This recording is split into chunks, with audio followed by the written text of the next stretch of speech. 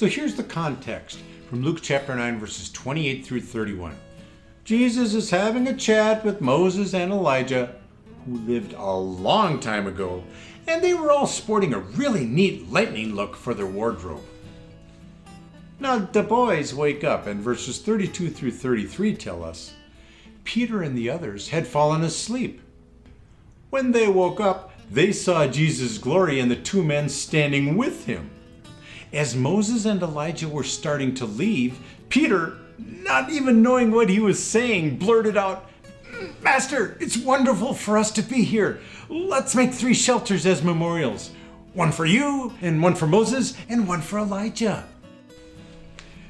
Can you imagine how that must have made the guys shake in their sandals when waking up to that scene? The Bible says that Peter didn't even really know what to say.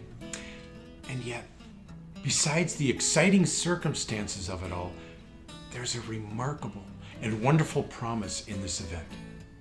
Notice in verse 33 that Peter definitely recognizes Moses and Elijah. Friends, we should hold the Transfiguration close to our hearts, not only because it reveals the divinity of Jesus, but also because this tells us we're going to know and recognize people in heaven as well, with glorious and radiant bodies.